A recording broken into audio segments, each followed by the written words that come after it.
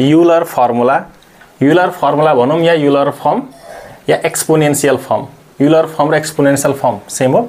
र युलर फर्ममा के हुन्छ भने यो relation between exponential and trigonometric form. Exponential फर्मको र ट्रिग्नोमेट्रिक फर्मको के हो त रिलेसन हो। कस्तो खालको रिलेसन भन्दाखेरि e को power i theta equals to cos theta plus i sin theta. अब यसमा थीटा कसरी निकाल्ने? यो भन्दा पहिलेको भिडियोमा पोलर फर्ममा हामीले पढ्ने बेलामा थीटा कसरी निकाल्ने भनेको डिटेलमा पढेका छौं। त्यहाँ चाहिँ हेर्नु होला। e को power i theta equals to cos plus i sin theta छ। यो भनेको रिलेसन बिट्विन के हो त exponential and trigonometric form. Exponential and trigonometric फर्मको के हो त रिलेसन हो। र complex number z equals to x plus iy को फर्ममा छ भने यसले हामीले के गर्न सक्छौं त यसलाई पोलर फर्ममा चेन्ज गर्दाखेरि के हुन्छ त r cos theta plus i sin theta हुन्छ। र r भनेको r बाहिर छ है। र यो भने cos theta plus i sin direct form के लेख्न सकिन्छ त e को पावर i थीटा। z लाई एक्सपोनेन्शियल फर्ममा एक्सप्रेस गर्नु पर्यो भने यो तरिकाले गर्नु। एक्सपोनेन्शियल फर्म भनेको यो फर्म हो, एक्सपोनेन्शियल हो। तर कम्प्लेक्स नम्बर z लाई एक्सपोनेन्शियल को टर्ममा या एक्सपोनेन्शियल फर्म या ट्रिग्नोमेट्रिक के रे एक्सपोनेन्शियल या आइलर फर्ममा लेख्नु पर्यो भने यो तरिकाले लेख्न सकिन्छ। ठीक छ। अब यसका केही न्यूमेरिकल एक्जाम्पल पनि हेरौँ है। Express in the Euler form. Complex number given छ र यसलाई के गर्ने युलर फर्ममा एक्सप्रेस गर्ने। Late z equals to i minus √3। Given complex नम्बरलाई z late गरे। त्यसपछि रियल पार्टलाई सुरुमा लेखौं -√3 प्लस i। र यहाँ के छ यहाँ हियर x को भ्यालु कति छ? x भनेको real part of z minus √3 and y को भ्यालु कति छ 1 कोएफिसिएन्ट अफ i। त्यसपछि यसको r निकालौं पहिले। r इक्वल्स टु कति हुन्छ त? r इक्वल्स टु -√3 को स्क्वायर प्लस 1 को स्क्वायर। यो -√3 को square equals to 3 plus 1 4 equals to 2। यसको r को भ्यालु 2 भयो हैन। त्यसपछि थीटा निकाल्दाखेरि tan inverse y by x। र यो कति हुने भयो त tan इन्भर्स y भनेको कति माइनस हैन 1 by -√3 equals to tan inverse -1 by √3। अब -1 बाइ √3 tan मा कति डिग्रीको भ्यालु हुन्छ त? खै कतिको हुन्छ थाहा छैन है। तर पनि निकाल्न सकिन्छ। कसरी भन्दाखेरि x हाम्रो के छ त पोजिटिभ छ र y के x नेगेटिभ छ अनि y के छ त पोजिटिभ छ। x negative and y positive. x negative and y positive हुँदाखेरि कम्प्लेक्स नम्बर कुन क्वाड्रेन्टमा लाई गर्छ त? सेकेन्ड क्वाड्रेन्टमा। कहाँ लाई गर्छ त? सेकेन्ड क्वाड्रेन्टमा। र सेकेन्ड क्वाड्रेन्टमा एंगल लाई गर्छ भने एंगल कति हुन्छ 180 भन्दा लेस। 180 भन्दा लेस भनेको पाई माइनस थीटा गर्ने हैन। र थीटा कति थीटा के त? अब tan मा 1 बाइ √3 कति डिग्रीको भ्यालु त? 30 डिग्रीको भ्यालु। कतिको भ्यालु? 30 डिग्रीको। भनेपछि के गर्ने त? पाई बाइ कति गर्ने? 30 भनेको पाई बाइ 6। र यो कति भयो? 6 पाई माइनस पाई भनेको 5 पाई बाइ 6 भयो। थीटा इक्वल्स टु त्यसपछि युलर फर्म भनौं या Euler form of z equals to Euler form भनेको e को पावर i थीटा। e को पावर i थीटा भनेको या z इक्वल्स टु भनौं कम्प्लेक्स नम्बर z को युलर फर्म भनेको z इक्वल्स टु कति हुन्छ त? e को पावर i एन्ड थीटा। र e को पावर कति भयो? i। थीटा भनेको कति 5 पाई बाइ 6। ठीक छ। या r पनि लेख्नु पर्यो भने z इक्वल्स टु के लेख्दिने r e को पावर युलर फर्म भनेको Euler form of z equals to यहाँ इक्वल्स टु z नलेखौँ e को पावर i थीटा भयो। यो युलर फर्म भयो हैन। यो युलर फर्म मात्र भयो। र कम्प्लेक्स नम्बरलाई विथ युलर फर्म लेख्ने हो भने e को पावर कति हुन्छ i थीटा। र यो भनेको r को भ्यालु कति छ हाम्रो? r को भ्यालु 2 छ। e को पावर i थीटा भनेको 5 पाई बाइ 6। ठीक छ। र बुकमा एन्सर विथ r नै दिएका हुन्छ। त्यही भएर r सहित हामीले लेखौँ हैन युलर फर्मलाई युज गरेर। युलर भनेको यो युलर फर्म भयो र गिवन कम्प्लेक्स नम्बरको युलर फर्म भनेको यो भयो। युलर फर्ममा एक्सप्रेस गर्ने। ठीक छ। r लाई छोड्न मिल्दैन r इन्टु किनभने r यहाँ छैन भने e को पावर I थीटाले मात्र यो कम्प्लेक्स नम्बरलाई रिप्रेजेन्ट गर्न सक्दैन त्यही भएर यहाँ r पनि लेख्नु पर्छ र यो भनेको गिवन कम्प्लेक्स नम्बरको युलर फर्ममा यसलाई रिप्रेजेन्ट गरेको ठीक छ अर्को सेकेन्ड छ I/1 + I ठीक छ सबभन्दा पहिला गिवन कम्प्लेक्स नम्बरलाई z लेट गरौँ I/1 + I र यो कम्प्लेक्स नम्बर हाम्रो x + iy को फर्ममा छैन के फर्ममा छैन त x + iy को फर्ममा छैन माथि पनि इमेजिनरी तल पनि इमेजिनरी यसलाई सबभन्दा पहिला हामीले के गर्ने त गिवन कम्प्लेक्स नम्बरलाई x + iy को फर्ममा एक्सप्रेस गर्ने र त्यसको लागि के गर्ने त I/1 + I यसको कन्जुगेटले मल्टिप्लाई गरौँ 1 - I कन्जुगेटले नै मल्टिप्लाई गरिन्छ जहिले पनि यो कति हुने भयो त I * 1 - I 1 मा गर्दा I मा गर्दा I² बाई यसलाई गर्दाखेरि 1 को स्क्वायर 1 - I को square plus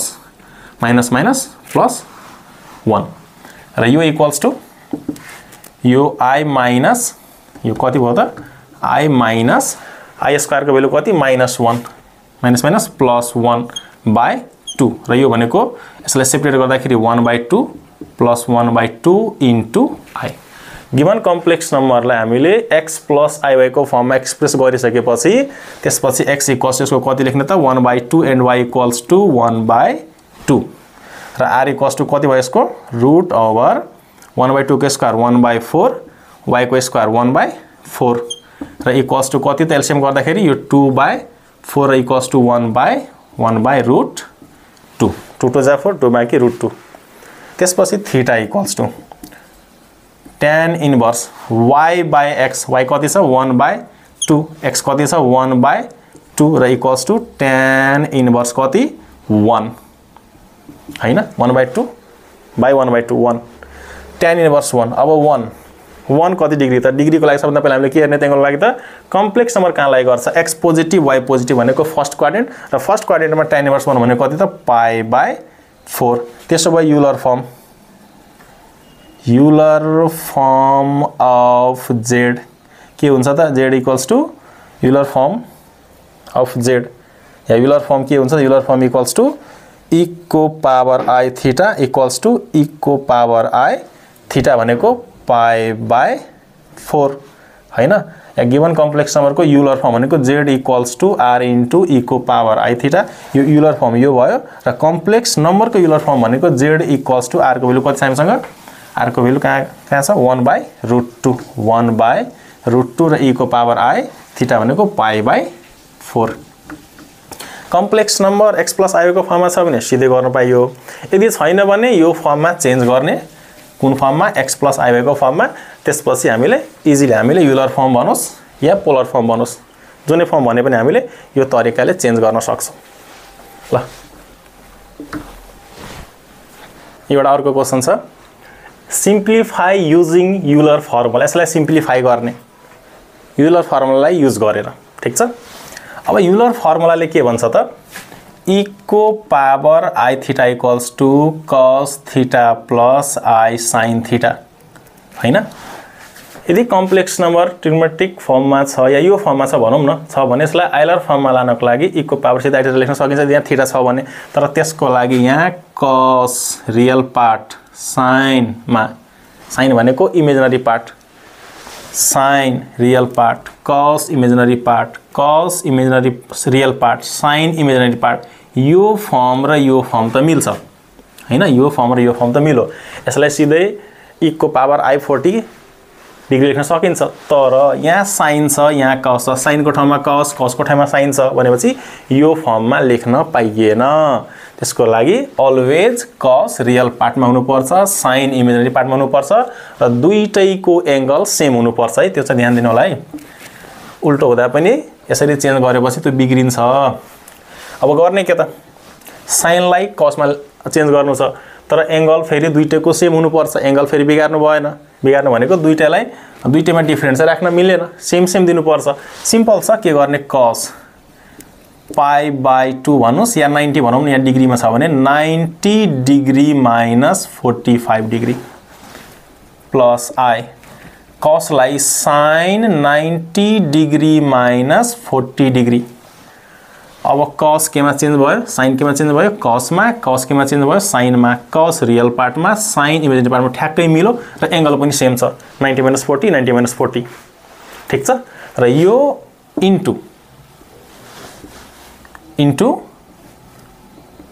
cos 45 plus sorry cos 40 plus I sin 40 लाई यो त सिधै युलर फर्ममा चेन्ज गर्दाखेरि e को पावर I 40 डिग्री लेख्न पाइयो र अब यसलाई पनि युलर फर्ममा चेन्ज गर्दाखेरि e को power I 90 degree minus 40 degree हैन 90 डिग्री माइनस 40 डिग्री त्यसपछि e को पावर I 40 डिग्री र यो बेस एउटै छ भने पावरलाई एड गर्न सकिन्छ त्यो हाम्रो इन्डिसेसको रुलबाट e को power I 90 minus 40 plus 40 दुईटैमा I छ आइले बाहिर राखेको 90 माइनस 40 अनि यो प्लस 40 e को पावर I 40 40 क्यान्सल कति डिग्री 90 डिग्री यो आइलर फर्ममा छ तर हामीले आइलर फर्ममा चेन्ज गर्न भनेका होइन हामीले के भनेको छ सिम्प्लिफाई गर्ने युजिङ आइलर्स फर्मुला या युलर्स फर्मुला अब फेरि यसलाई के गर्नुस् त sin र cos को टर्ममा चेन्ज गरौँ कति हुन्छ यो cos 90 डिग्री